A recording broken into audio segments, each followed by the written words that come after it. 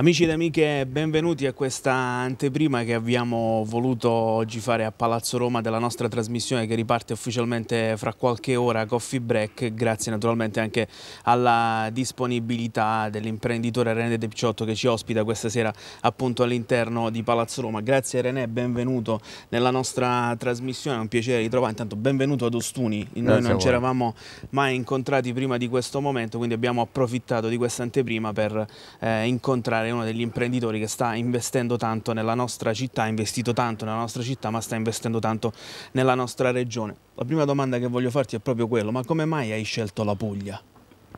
Ho già risposto varie volte, non ho scelto la Puglia per investire all'inizio, sono venuto per motivi privati, di turismo, poi ho comprato una masseria, poi altre masserie, poi mi sono innamorato della Puglia, della gente e ho deciso di fare un po' di impresa, quello che sapevo fare, che mi sembrava adeguato al territorio. E così man mano abbiamo fatto masserie da affittare, la spiaggia, di mettere a posto la fortezza di Petolecchia e fare il Palazzo Banco di Napoli a Lecce e qui il Cinema Roma a Ostuni.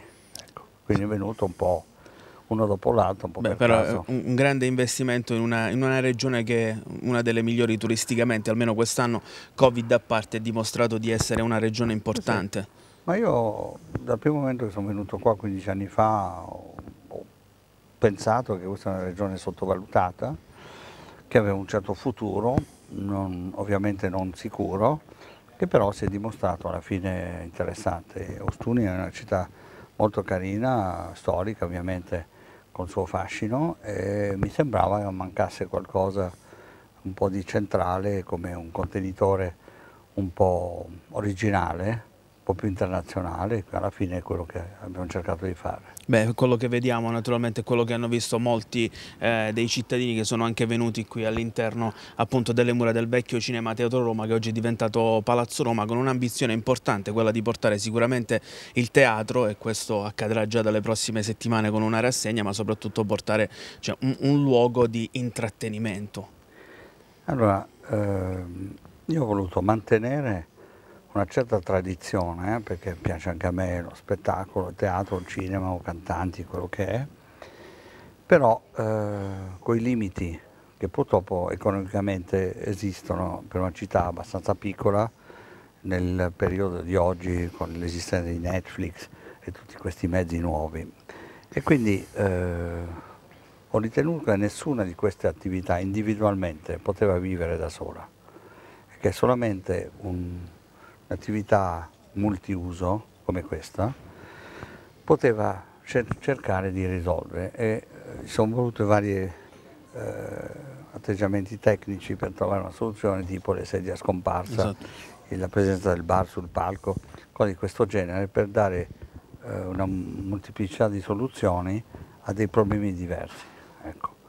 Ma non potevo risolvere tutto il problema del teatro, tutto il problema del cinema, tutto il problema dell'intrattenimento in tutte le città, specialmente Ostuni. Assolutamente, anche perché comunque voglio dire è un contenitore che può essere anche funzionale a conferenze, a eventi di vario genere, non solo quelli dello spettacolo, e forse quello che ci voleva, insomma la lungimiranza dell'imprenditore sta anche in questo, cioè vedere la struttura realizzata, dal rendering alla realizzazione, però vedere il futuro, e quindi immagino che trasformare la vecchia arena in un posto dove ci si può stare tra food, beverage e anche musica, lo abbiamo visto durante l'inaugurazione la prima sera quando c'è stato quello spettacolo all'esterno, insomma anche quello è stato un momento importante, cioè la riqualificazione della parte esterna del teatro. Esatto, esatto.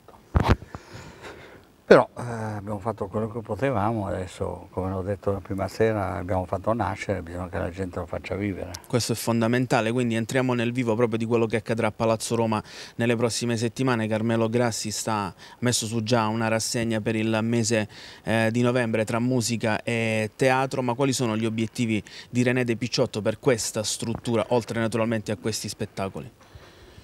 Guardi, qui bisogna farlo sopravvivere questo teatro, perché non serve avere ambizioni fuori dimensione e poi alla fine crollare perché non ci sono nessun ricavo. Ho sempre detto che il teatro da solo, il cinema da solo qua non reggono, la dimostrazione è stata fatta prima di me. Certo. fare un'ennesima pizzeria o bar non serviva a niente. Quindi il fatto di combinare questi vari elementi, se lo gestiamo in modo intelligente, permette di avere una continuità di questa attività a lungo termine, che questo è il mio scopo. La seconda cosa è di dare una certa soddisfazione sia alla popolazione locale che alla popolazione intorno. È molto importante, dovete capire che non è scontato niente, perché non è che noi abbiamo la ricetta magica perché abbiamo deciso così che i risultati seguono. Siamo molto attenti a fare cose equilibrate, quindi non possiamo fare follie, sia sull'artistico o sul resto, e non abbiamo una ricetta sicura di successo. E quindi così ci siamo affidati a gente anche di spettacolo, come Carmelo Grassi o la Satalino per la musica, per dare una mano su una parte che noi non conosciamo molto bene, conosciamo come utenti, ma non come, come concetto da impiantare noi stessi, no? E quindi speriamo che vada bene così, però è tutto delicato perché bisogna fare dei brunch, bisogna fare la musica, sono giorni dove non c'è pubblico, non possiamo avere gli stessi costi, quindi è un equilibrio in permanenza abbastanza difficile, non è solamente la formula che piace alla gente, è che formula funziona, che non crolli la cosa economicamente. Certo che questa è la cosa fondamentale, perché giustamente un'opera del genere va anche mantenuta economicamente, giustamente con il sostegno degli utenti anche che vengono a visitarla e a viverla, perché questo è un luogo che va vissuto. Il nostro momento, insomma, questa trasmissione nasce anche per far conoscere non solo l'imprenditore Renè De Picciotto, ma anche la struttura che ormai è entrata nel vivo già da qualche mese e che molti di voi magari avranno visitato, ma molti vorranno ancora visitare. Renè, in questo periodo di che cosa ti stai occupando in Puglia tra le tue masserie? Il Lido ormai credo che sia chiuso, ormai ci siamo quasi, siamo quasi al termine della stagione estiva. C'è una squadra competente che si occupa un po' di tutto, io do una mano, devo ovviamente vedere un po' le cose di finanza, devo vedere gli equilibri, cercare di tenere la gente valida, contenta e di andare avanti senza fare danni né finanziari né altri, e quindi questo è, peraltro io ho un sacco di altre attività fuori Puglia che mi mantengono abbastanza impegnato. E immagino che, diciamo, il momento in cui vieni in Puglia è anche un momento del relax, nonostante le tue aziende, è il momento per stare nella tua residenza appunto nel fasanese. No, sono molto felice di stare a Fasano, a questa residenza, ma io mi occupo della Russia a Fasano, dell'America in Russia o di Fasano in Francia, quindi non è che abbia un punto fisso dove faccio tutto, non è così, non è un ufficio, ho 78 anni, adesso mi sono organizzato in un certo modo, funziona abbastanza bene, anche abbiamo avuto colpi duri col Covid perché in Europa tutte le attività erano chiuse, in America invece erano tutte aperte, quindi questo è un contrasto abbastanza forte. Quindi questa è la mia vita. No? Parlando di finanza invece, il Green Pass ci può dare la strada giusta per non avere più chiusure e per continuare, diciamo, a far brillare non solo tutte le strutture ma tutte le aziende italiane? Ma è chiaro che anche se la gente non ci crede sempre, che la vaccinazione a più di 80% della popolazione ci dà una protezione che non esisteva prima. Quando esisteva la peste nel 1650 in Inghilterra non c'era il vaccino, si bruciava la gente, i corpi e si faceva quarantena, che alla fine è quello che abbiamo fatto all'inizio. Quindi grazie a Dio in questo secolo il vaccino è venuto in 9 mesi, che non è da tutti. Allora la gente che oggi è Novax non la capisco perché si mette in pericolo e mette in pericolo gli altri, però non posso convincere la gente di tutto, no? C'ho gente anche vicino a me che non vuole vaccinarsi, è così.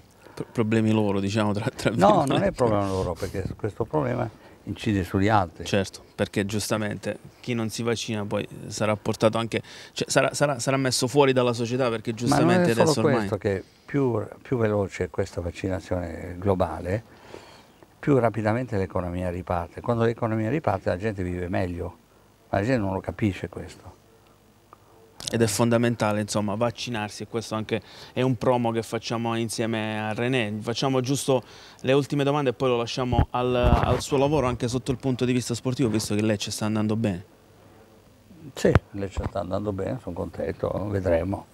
Quello che Questa è accadrà. una scienza esatta, quindi ogni domenica è diversa, speriamo, basta. Vediamo che succederà. Grazie a Renè De Picciotto per essere state con noi nel nostro primo appuntamento in esterna di Coffee Break qui a Palazzo Roma. Venite a visitarlo perché è un bel vedere, naturalmente vederlo poi con gli spettacoli sarà un piacere. Grazie per essere stato con noi. Avremo modo di rivederci nel corso degli anni e dei mesi, quindi è stato un piacere ritrovarla quest'oggi. Grazie ad Alessio Casarano che ha curato la parte tecnica di questo nostro appuntamento. Noi ritorniamo con Coffee Break.